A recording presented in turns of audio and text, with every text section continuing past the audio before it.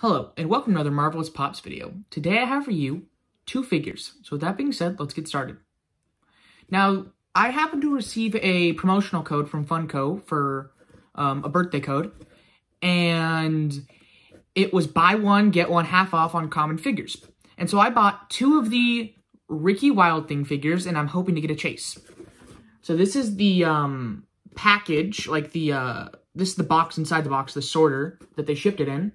And, like, ever since San Diego Comic-Con, they've started shipping it in this, and it's just way better. All the figures I've gotten from Funko have just been way better condition.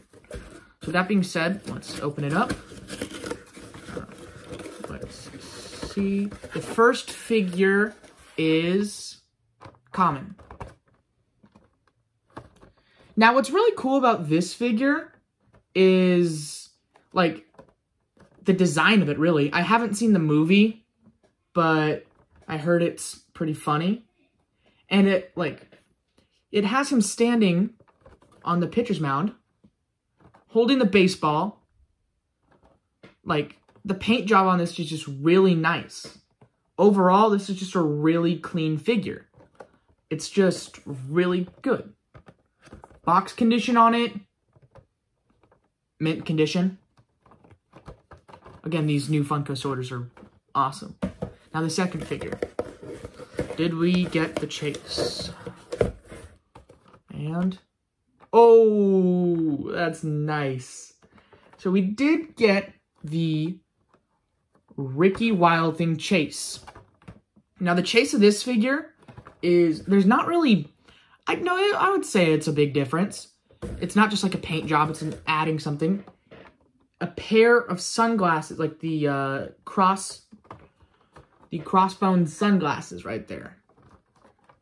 Condition of this figure, the sunglasses on it actually look a bit bent, but I mean, I wouldn't say it damages the value, like it hurts the value of the figure.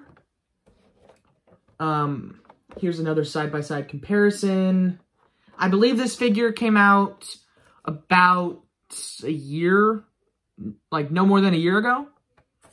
And yeah, I just thought it would be fun to try to get this one because I saw this figure, thought it was pretty cool, but I was only really going to get this figure if I could try to get the chase. And yeah.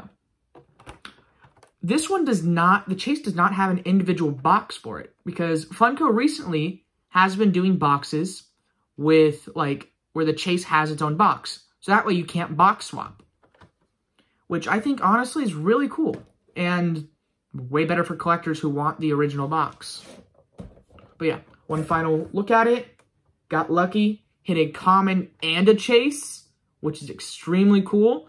That is 2 in a row where I ordered a common and got a chase.